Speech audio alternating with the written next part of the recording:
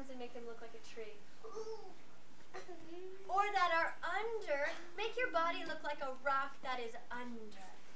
The Words Come Alive program has two goals. One is to really try and allow the kids to find a deeper understanding of what they're reading in class or a text or what they're studying, as well as to develop a deeper sense of an art form. We know that people learn in different ways, and some kids learn kinesthetically. And you'll see certain kids really able to connect with material more when they feel it in their body versus when they sit down and they just read it in a book. So what we want to try and do is to help the children find ways to interpret what they're reading or what they're studying, to really dive into the characters or the animals in the rainforest or the rivers and the streams, the different qualities of what's there. So through movement, I feel like the kids are able to just become a little bit more invested and interpret what they've been studying. A jump on the emergent layer. And freeze! Freeze your shape, hold it very still, and when we see that it is frozen and still, we'll begin with our music and with our freeze dance. Would you like to start it right away, or would you like just a couple to start? Well,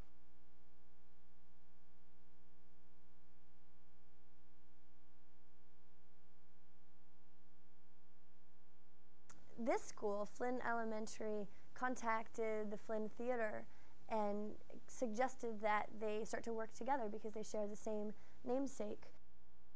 Just sitting down and saying, okay, we're going to use art, we're going to use drama and dance to help build reading comprehension skills. And at the end of those 2 years, the teacher sat down with members of the education department of the Flynn and created a book called The Words Come Alive book, which really breaks down for a teacher the different activities. That means, is this cover moving? No. Dancers sometimes move, and we've of course done a lot of moving today. Sometimes they freeze, and we've done that too. These are going to be still shapes. If someone took your picture and put it on the cover, it would be frozen. Maybe your shape will be a monkey swimming. Or maybe your shape will be a bird flying. Look how big my shape is. Or maybe it will be on the forest floor and it will be a flower blooming. Or a spider. Or a snake. Dancers, what will make this so interesting? Do you see that there are shapes and animals and things on all the layers of the rainforest? So if the person next to you makes a shape on the forest floor, maybe where should you make your shape? Would it be more interesting as a picture or less interesting if they were all on the forest floor? It would be less interesting. So we're going to try and use the forest floor. Everyone say it with me. Forest floor, understory, canopy, emergent layer. We're going to try and use all of those layers in our picture. We start very simply. We started on the first day with how to freeze into shape, how to hold your body still, and then different ways to move. And I think we actually have, on the first day we made a list of what might a dancer do, and we just brainstormed. A dancer might do a split. That's a really big one. Run, curve, freeze in a shape, leap, explode. We brainstormed all the different ways that we thought dancers could move or not move, and then we explored them. So when you tell me your name, can you make for me a zigzag shape? Ready? Go. Show me a zigzag shape. Nanny T. Go. Michael, show me a zigzag shape. Good. Paul, show me a zigzag shape. Oh, I love that. Michael, Paul. Hannah, zigzag shape. Daniel, let's see. Whoa, very fancy. Yes. Bria. Oh, you see how quickly she made that shape? Yes. After that, they actually went to go see a performance at the Flynn Theater by the Martha Graham Dance Company. And with that information, we were able to then say, well, if we know how to be dancers, then let's dance this story about the rainforest. Let's really dive in deep and see what we can discover about what it feels like to be in the rainforest. Next, we'll do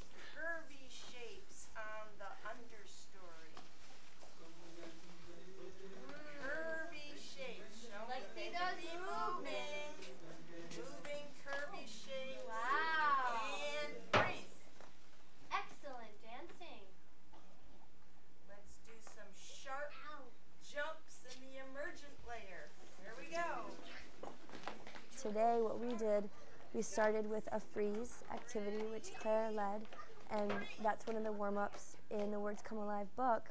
And then we moved on to a circle pass, and we did a mirror activity and then a tableau. And those are all spelled out in this literature that was created by both Flynn theater education people and people from the Flynn Elementary School. A lot of what we also work on is diving specifically into vocabulary words. And in this lesson, for example, we were reading about the sloth, and I came upon the word plodding. And the sloth will plod, which is a word that you don't usually use. And so if you talk about the word plod, kids might get it. But if you actually physicalize, well, what does it mean to plod? Is that a heavy word or a light word? We'll try it in our bodies. You get a really deep understanding of that vocabulary word. And then that can inform not only what you think about the sloth, but then your dancing as well. A three-toed sloth had begun climbing down from the canopy when the men first appeared. Sit back a little bit, okay? Thank you. Only now did she reach the ground. Plodding. Every day I do read aloud during snack time, so we don't waste a minute, you know. And as soon as I use a word that some of them are unfamiliar with, I'll ask them, well, who can demonstrate for me what the word strode across the room looks like? And they'll all be popping up and striding across the room. It's really funny. So, and depending on what vocabulary words are unfamiliar, there's usually one who knows the word, and then they'll demonstrate it, and then everybody else will just pop right out of their seats to try and show it too. So they're really used to using their bodies in an expressive way. Okay, let's do two more. Here comes a gentle wind in the rainforest. Curvy shapes, gentle wind. How about this time, instead of music, we use our voices to make the wind. Ready? Go.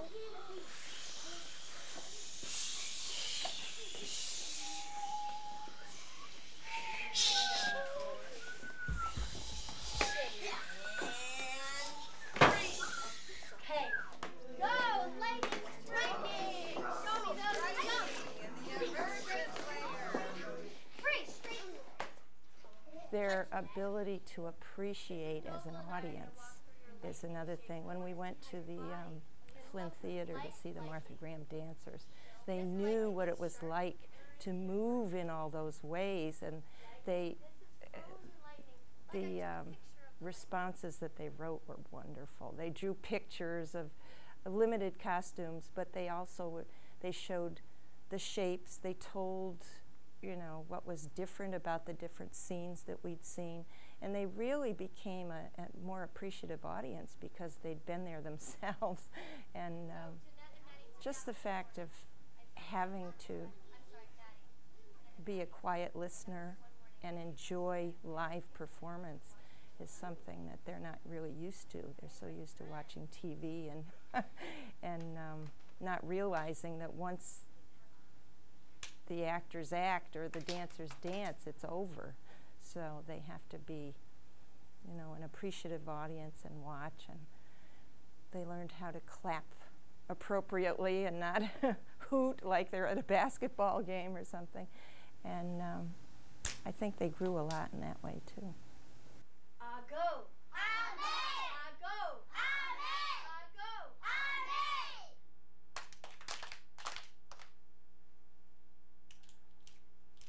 Umoja. Follow me. Watch this. Everybody say over. Over. Under.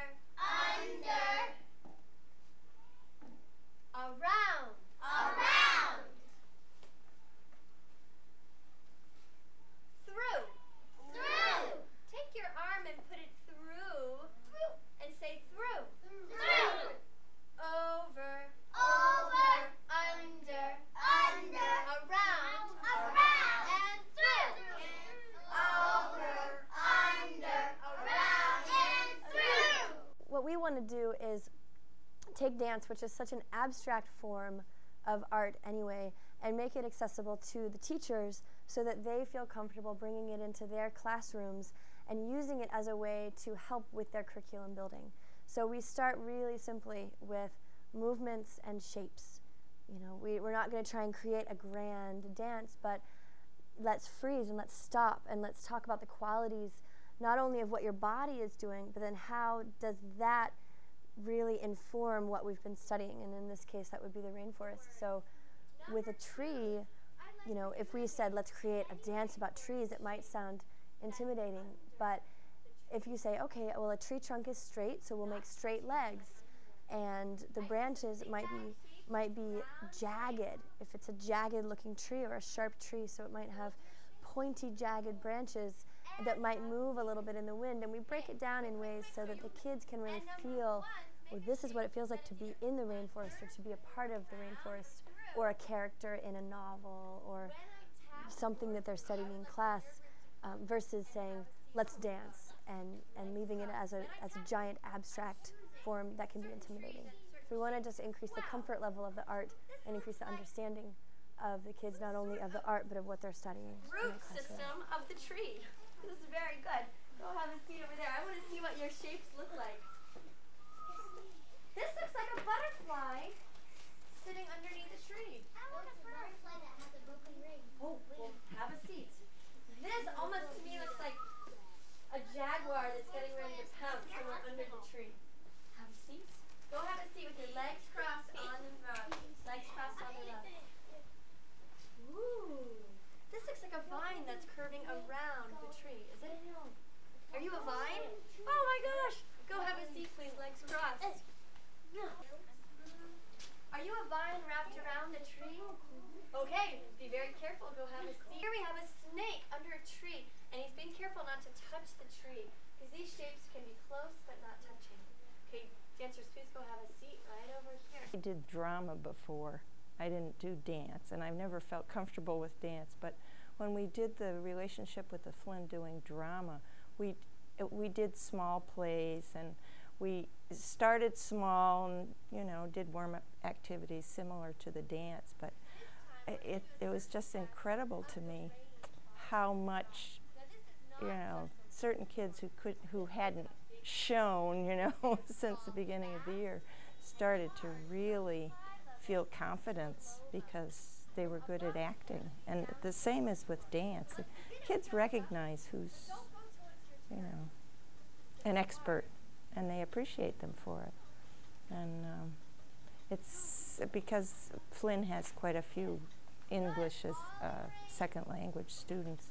It gives them an opportunity to shine when sometimes they don't otherwise.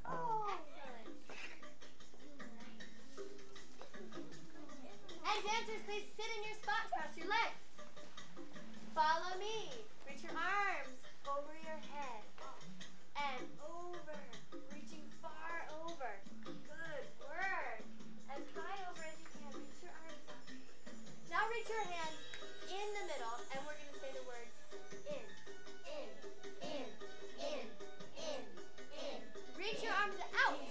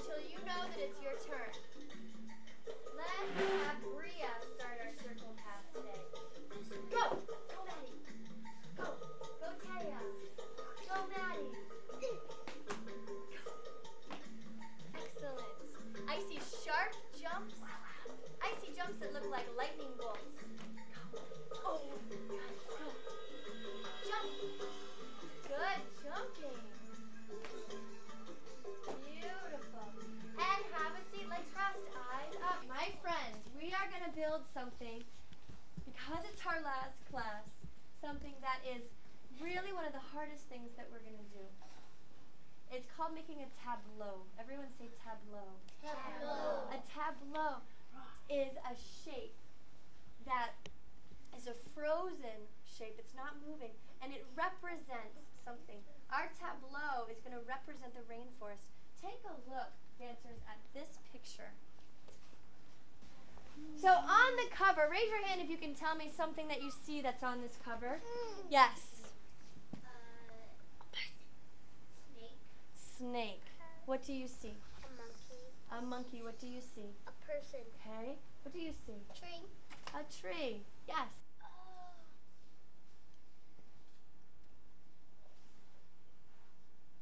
Boa constrictor.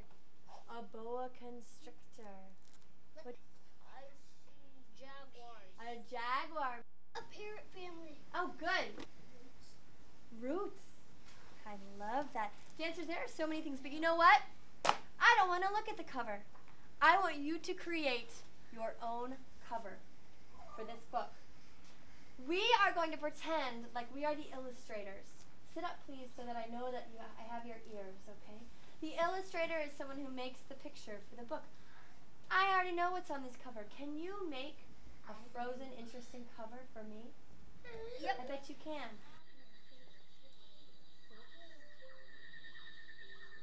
Wow.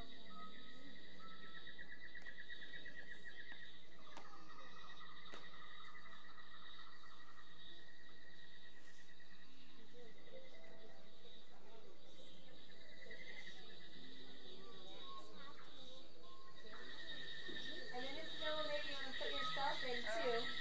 Find a good spot.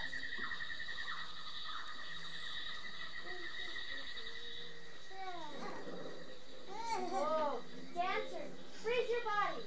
But look with your head. Look at all the shapes that we've made. All the parts of this rainforest. I'm very proud of you. You did a fantastic job. On the count of 3, can you make a new rainforest shape? 1, 2, 3. A new shape. And freeze. 1, 2, 3. A new rainforest shape. You are up high. Maybe you would like to go low. Change your level. 1, 2, 3. Hold it still. Wow. Please give yourselves a giant round of applause. Drop your arms by your sides. Stand up tall. Put some glue on your feet. Reach your fingers to the canopy. Noah, rain yourself down. And on the count of 3, we'll do 1 goodbye jump in the emergent layer. 1, 2, 3.